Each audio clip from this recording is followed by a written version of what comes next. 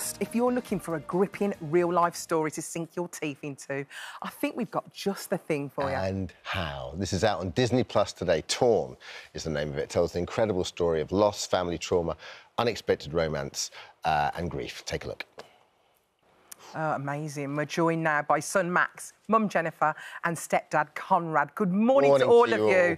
Now, we know it's very early in the morning. We do appreciate you doing this interview. When we say good morning, we mean good morning. We're going to start off with you, Max, because you made this documentary. And at the time when your dad died, you were only 10 years old. So take us back to that time. What, firstly, do you remember of your dad as a climber? Because he was actually quite a famous climber at the time, wasn't he? And tell us a little bit about your dad.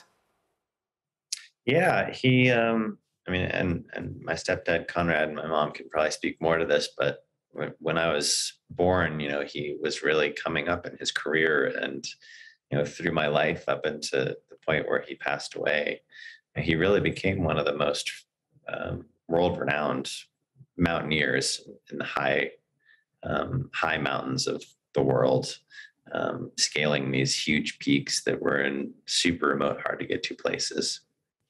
And he became world famous for this. He was on talk radio shows in countries all over the world, and all over the U.S. And he became much more than just a climber. You know, he was this adventurer, celebrity character. And you know, to me, he was still just my dad.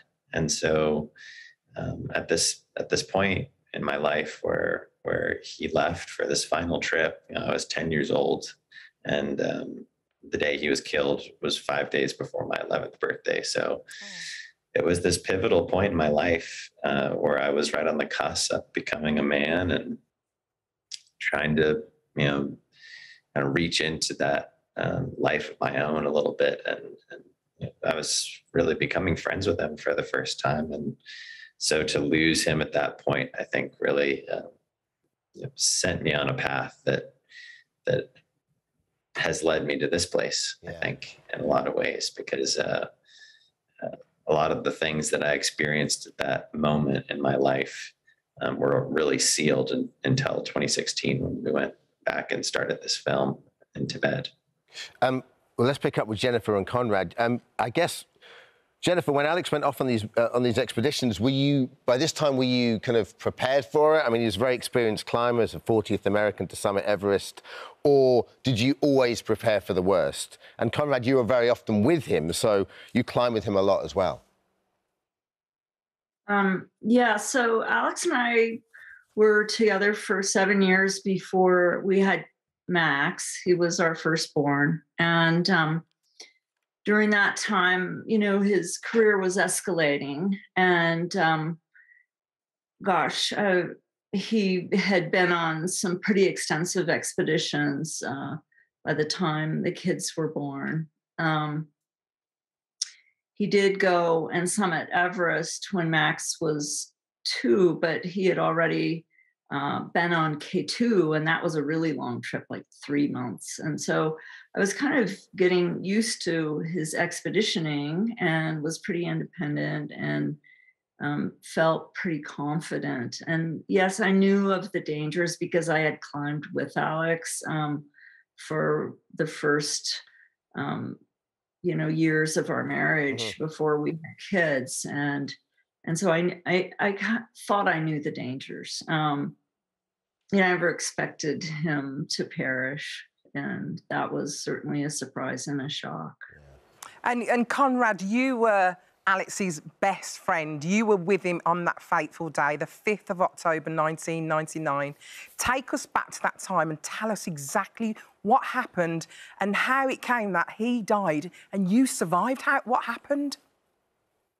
We were at our advanced camp underneath the south face of Shishapangma, which is the world's 14th tallest peak. And on a acclimatization day, the day that we spend at altitude to get used to being there, we traverse underneath a slope that had a pretty large ice avalanche that was triggered well above us. And we ran in different directions, and it was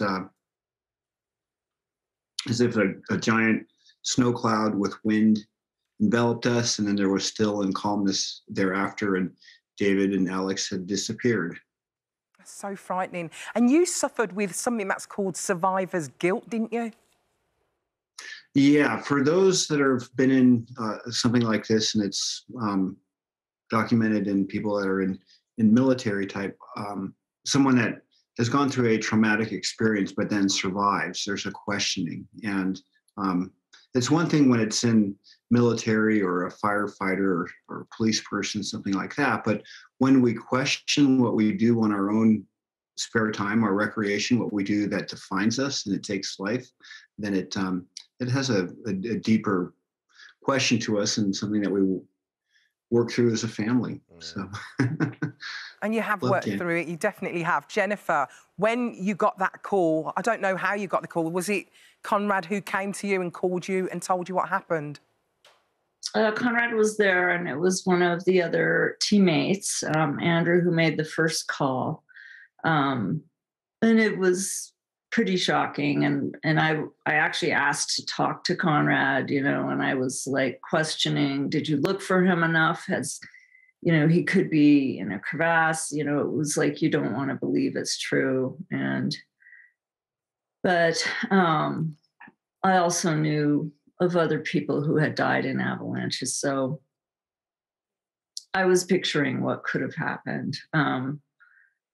And with any kind of trauma like that, when there's sudden death, and he was a young person, he was 40 years old, and you know, we were young. We had this young family, and so yeah, it was a traumatic event, and certainly, I think for both Conrad and I, you know, we had a form of PTSD from the shock of that loss. And at the time, you know, that wasn't really a term that was used that much, but now it's come more into the lexicon of use, and people are recognizing it. And certainly, you know, we fell in love with each other because we were both in deep grief. And I think that Conrad, as his close climbing partner, was, you know, about the closest person to Alex other than myself. And to go back to Max, to sort of to fast forward, I guess, to 2016, when Alex's body, your father's body was found. Firstly, when did you decide to I mean, you're a photographer and filmmaker. When did you decide to make a film about this discovery and what your family had been through? And certainly, I wouldn't call it closure, but because you can never close a grief, can you? But I work through the process, I suppose. Yeah, in the decision to go back to Tibet, when Alex's remains and the remains of his partner David, who was killed as well, were found. You know, as a family, we made this decision to go back and put them to rest. And in that moment, you know, I recognized that, you know, if I was ever going to tell Alex's story and the story of his life and death, you know, this would be a part of that. And, you know, at the time, I didn't really know what it would become. I certainly didn't know that I would set out to make a feature documentary film about it, but I knew that this was going to be a potent moment in my experience and in my relationship to Alex, losing him at 10 years old and never really having this physical closure of recognizing his death, really, because at the time, as a kid, you know, I held on to this idea. You know, my mom kind of placed it in my mind, I think, in the following days and weeks after the incident, that he might still be alive. And I think I held on to that longer.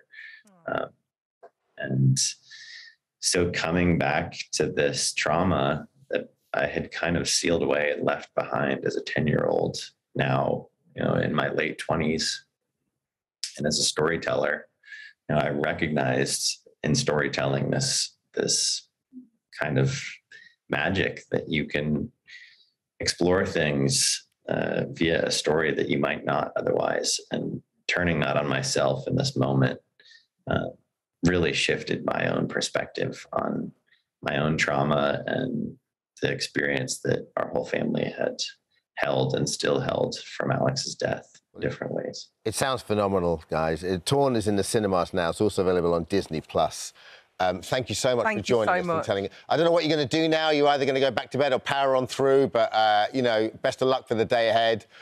Get the coffee on. Have some nice breakfast. Thanks for having us. No worries. Thank you for having us. Lovely talking to you. Thank you. Bye. Thank you, guys. Thank you so much. Take care. Bye-bye.